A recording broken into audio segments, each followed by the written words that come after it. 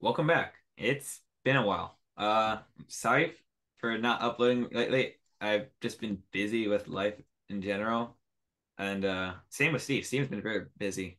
I wasn't busy at all, Alex. Actually, I was waiting on you the entire time to film. But other than Oh, that, moved across the country. That was fun. Spent a month in Florida while I was waiting for my house. So yeah, I've been pretty busy too. And I'm about like 95% unpacked. So starting to get a little settled in. Have yeah, you even been some doing good though, or what? no, not at all. I'm not compared to last year, that's for sure. The Panthers got you feeling that way, or just life? No, life's been good. Life's been good. Mm, I mean, I saw you at the game. that's what You matters. got to Yep, bring your guns back. we got to meet. And if you want to show the picture now, you can. We'll see. Um, Or it'll be the thumbnail. Yeah, make it the thumbnail. yeah, make this thumbnail. I I guess before we start getting to the topics, I want to talk to you, the people watching the video, to comment down any questions you would like us to answer in the next video. I think that'd be a really fun segment to have, and we can just answer your questions. That could be hockey or personal or just like hockey history questions, anything you got. Any team, even my future college team. So since we haven't really talked about it since what that Buffalo our eighth game, uh, let's talk about the Panthers, eh? Has it been that long? I think that was the last video. It's been long. I didn't know it was like the eighth game of the season. Yeah, now we're down to what, the 30th? It's Something been like that, long but yeah. short, still feels like the beginning of the season, but we're a third of the way there. I feel like we haven't gotten any points since the eighth game of the season. Barely. A super slow climb, that's for sure. All right. You want to kick us off? We'll start with positives. Yeah, let's start with what have been some positives for you thus far. I think a positive, and I don't think anyone's going to argue with me on this one, but I think Matthew Kachuk has been a great positive to this team. He's been bringing a lot of energy. He's been bringing a lot of goals, a lot of points, and he stepped in and defended teammates when needed, right? Like just the other day, he defends an AHL player who got hit rough right against the boards, and then he jumps in there and starts fighting them. I got that good fight with Mason Montour or no, Mason Montour, Mason Marchment. I got the fight with him and Mason Marchment. I posted it on Twitter where I'm recording Kachuk fighting him. And then all of a sudden I hear a beat to my left. I literally look left and there's like Stanley Panther right there. You had something you wanted to say about Stanley Panther, didn't you? Oh my God. For me, I feel like Stanley, in terms of going to the game, Stanley's there for the first half, especially when there's a heavy away crowd like last night. Yeah, last night against the Penguins. Stanley's not there to beat them out, like to when they're chanting "Let's go Pens." He's not there to beat the drums, try to get rid of the noise. He's just like gone. Yeah.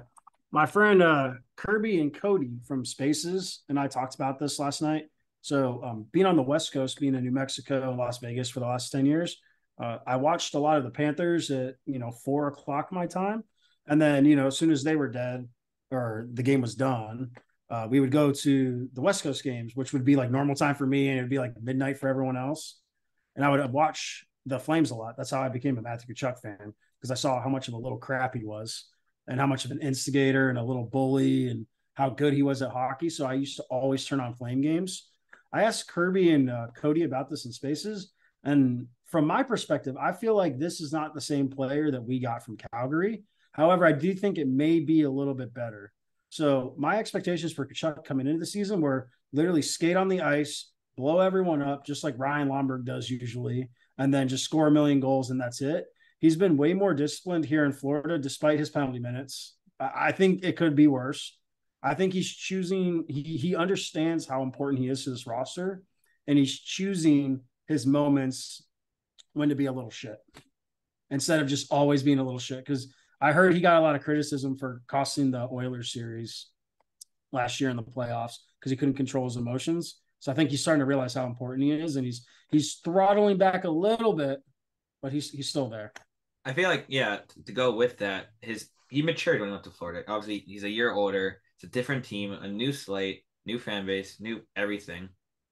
And he one thing I noticed that he automatically got that A when he first came up in the of the Panthers season. Do you think he deserves it? As yeah, for sure. Right now, That's fair. I mean, I would kind yeah, of agree with that logic, but Um, I joked in Spaces about stripping Barkov's C, and they were all going into like the C means nothing, blah blah blah, and it was like it's more of the message of stripping the C, the action of doing it, the saying you're not a captain. And then I was like, I said, like, well, they should just make it Chuck the captain, and everyone like lost a fit. Like I was like half trolling there, but everyone lost a fit, and they were like, you don't make a first year player the C, and I'm like, who gives a shit? Just do it. Oh, you saw my cats chasing each other in the background. Cool. So what do you got for positives, Alex? I really like the call ups from the Charlotte. Tierney, now he's injured. Heponiemi, that's Denisenko Azori hasn't scored too much goals. He created some good offense. I really like Zach Delpy. I felt like he's been pretty good, even though he's on the second line for some reason. I like him, but he's really old.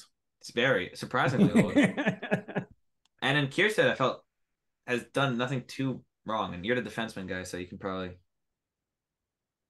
His minutes were limited, I believe, when he first got called up. But the thing with Kierstead is I'm not noticing mistakes, but I'm not really seeing the superstar defensive plays, which is good. That's all. That's all we're asking yeah. from our bottom four. We're not asking you to put the entire game on your back. Is that all you got for call ups? Yeah. This is So brief.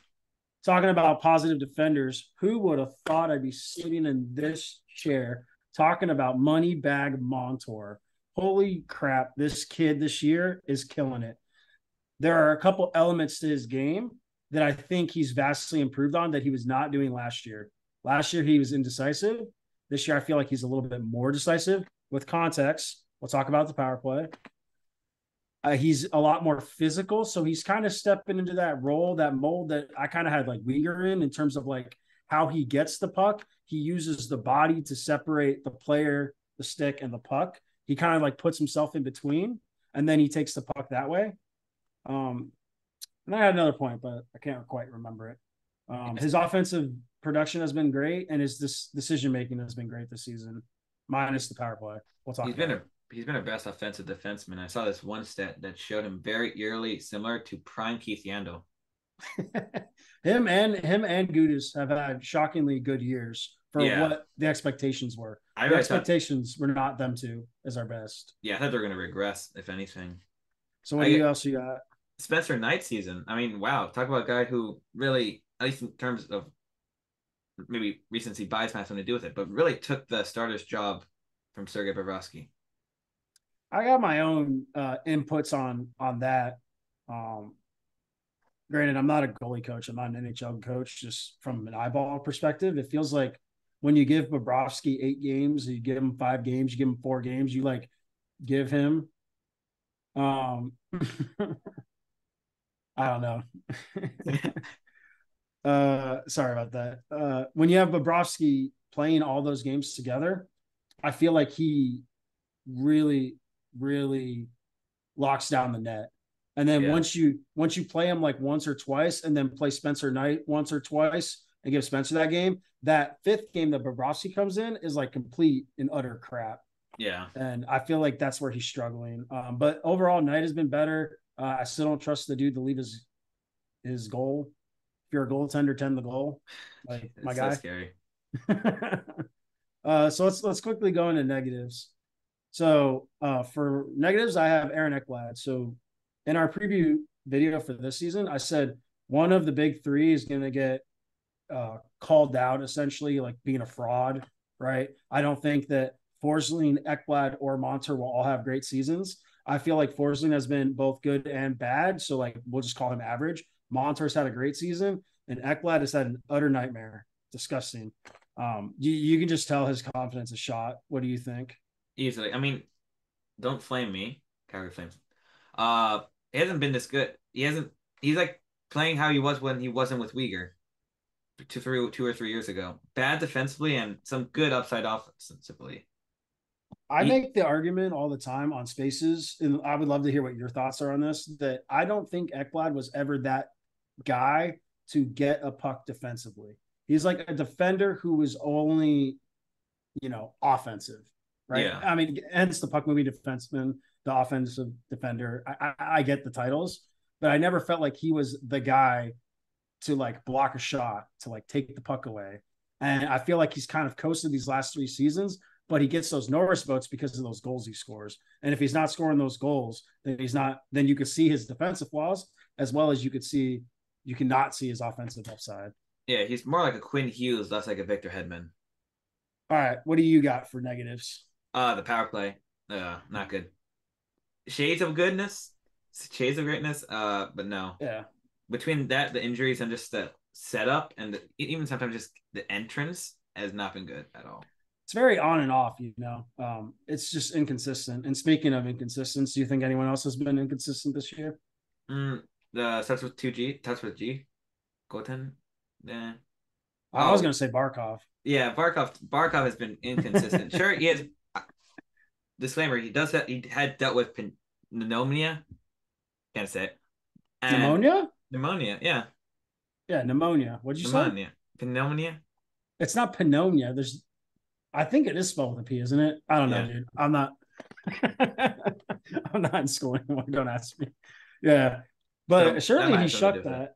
So people Yeah. say like you have it, it lingers there for a little bit, but I mean he's going on like what 3 or 4 games back.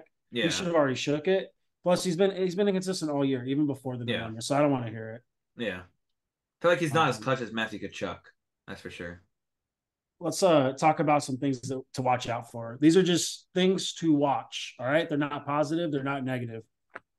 Orsley, I would like to see him bounce back, and I would like to see him be a lot more consistent and less mistake heavy, if that makes sense. So just keep an eye on him. What do you got?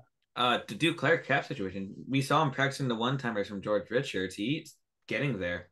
Did you That, fancy that video? I mean, I'm just watching a pro NHL player shoot at an empty net, and I'm just not impressed. no, but it shows that he's back. It does show he's back, but everyone's hyping up his one time. I'm like, there's not even a goalie in the net. Put someone in the damn net and do it, and then I'll be impressed. All Yeah. right. Something I got is Mahura. Just keep an eye on Mahura. He's been solid all year long, not really contributing to mistakes, contributing offensively, which is what you would love to see. However, there have been little tidbits of inconsistency in terms of giving up the puck and Yeah. in dangerous situations. Like just last game, he passed to Aaron Ekblad. Aaron Ekblad didn't settle it. You can blame Ekblad. You can blame Mahura for passing to Ekblad because that was stupid. Yeah. Why would you want to do that? I liked him so far. Yeah, he's definitely a good pickup, but just something to watch. Like, let's just keep Yeah, our eye on him. All right, exactly. what do you got for your last negative, or what to watch? Excuse me. The the closeness between Carter Verhaeghe and Sam Bennett penalty, sure, it's 5 penalty difference, but I feel like Sam Bennett gets way more hate for taking stupid penalties than Carter Verhaeghe, and he takes just as or takes He this. definitely does, but you can't be angry at our Lord and Savior. He got us Yes, through the yeah. Capitals. No, So. I'm just saying. I feel like people they're harsh on Bennett a little too much. He definitely needs to double his penalties for Carter Verhaeghe to get called out. Yeah, All right, so let's wrap this up here because we don't want to be too long. yeah. So we have a fun round. It's called Quick Fire, Quick Thoughts. 1 minute. So you can just basically just give like a sentence. You can give a word up to a sentence, right? And it's just like the first thing that pops in your mind. You go So first. what do you got for Paul Maurice? Uh, fire him, but not yet. Give him time. Not going to make it. Mm, All right. What do you got for reverse retros? beautiful. We wear them way too much. Dude, I swear to God, every time I turn on a game, I see the damn reverse retros. I'm like, oh, okay. Guess we're wearing them every game now. Sam Reinhart, Power play machine. give him time. He's slowly getting back into the things. Bobrovsky, Solid as of recently. as of I recently. mean, solid recently. Solid That's recently. my quick thought is recently. Yeah, All right, what do you got for face-offs? sucks. Yeah. What do you got for Huberto? Who? Huberto. Who? Huberto. Who?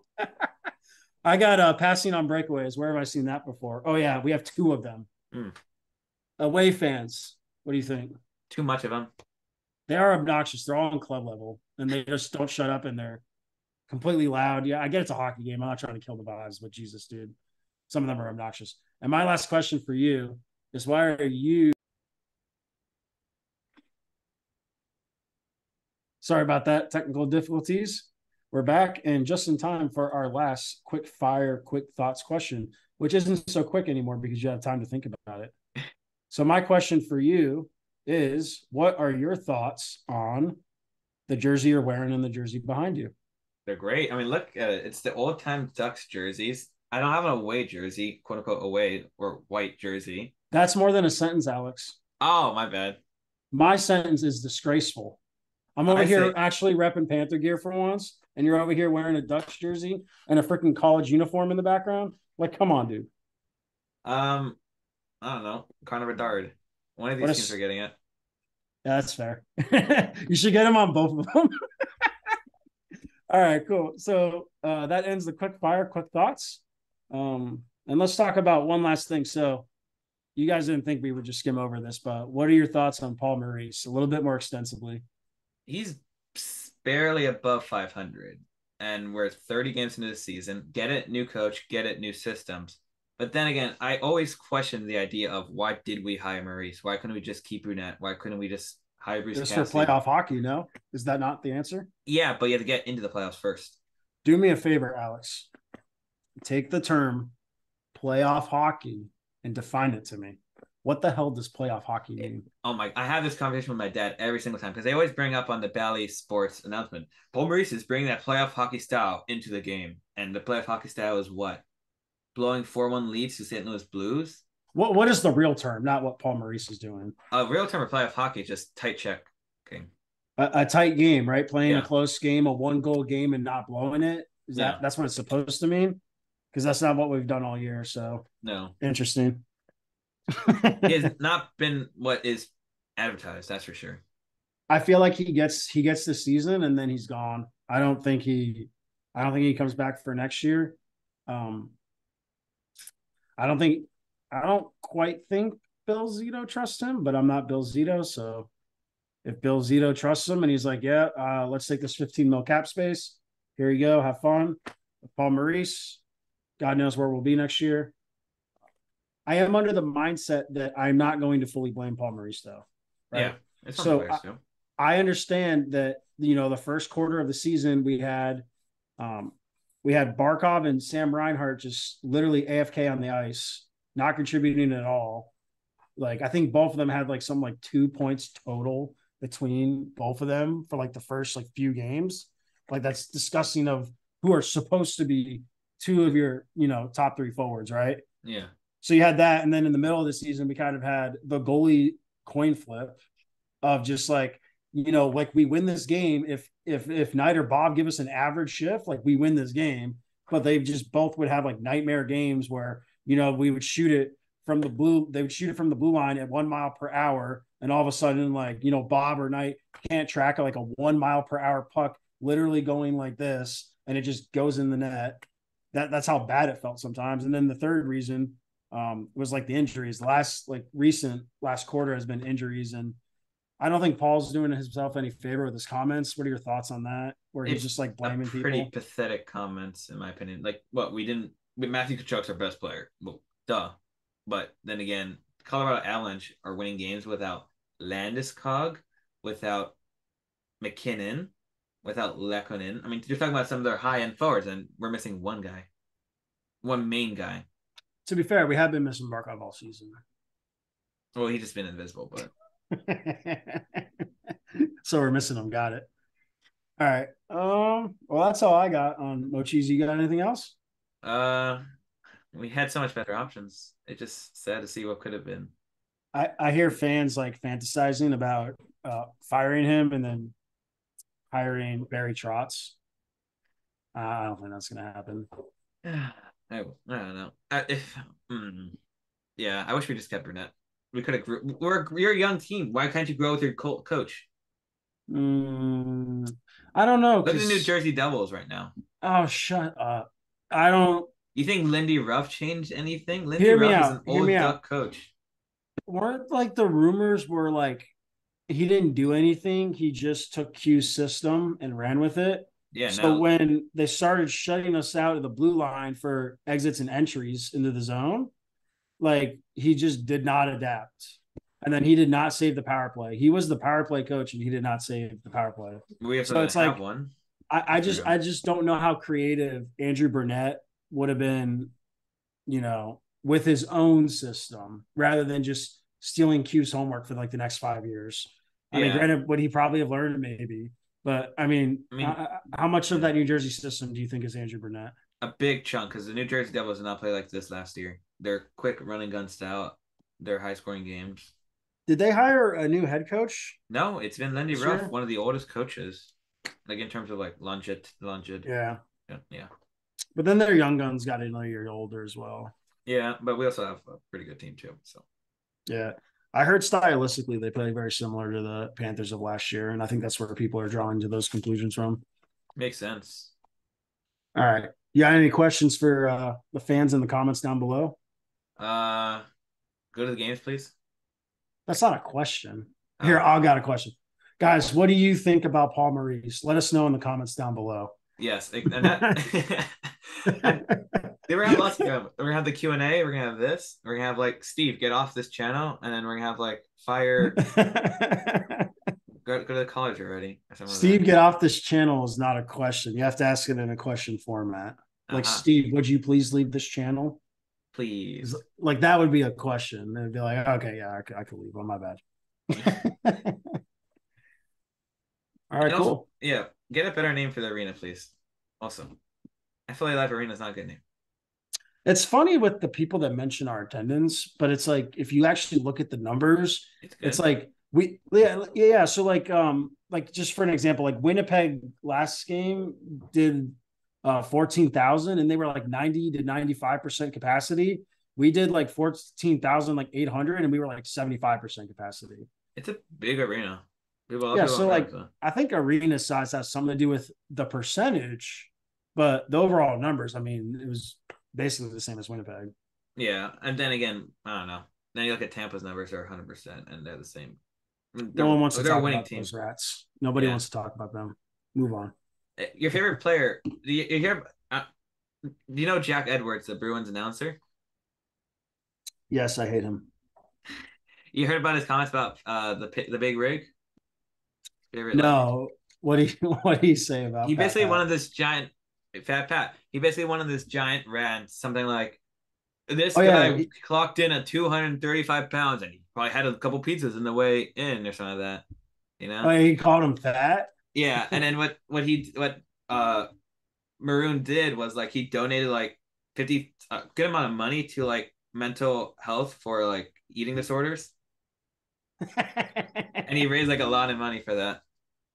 I think I think when you take the game in a shell and you take name tags off and you all wear white and black jerseys and you can't tell what team's which team and there's no history behind it.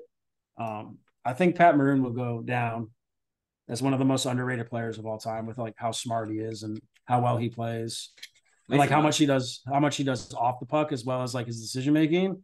I would love to have a player like that in the Panthers, but since he is a Lightning player, I'm not going to be rooting for him. Mason Marchment. He was that guy. He was so good on and off the. Uh, I really wish we had him. I don't think Mason Marchment was as smart of a player as Pat Maroon. And it's funny because Pat Maroon is known as like the dumbest player in the NHL, like as like a meme.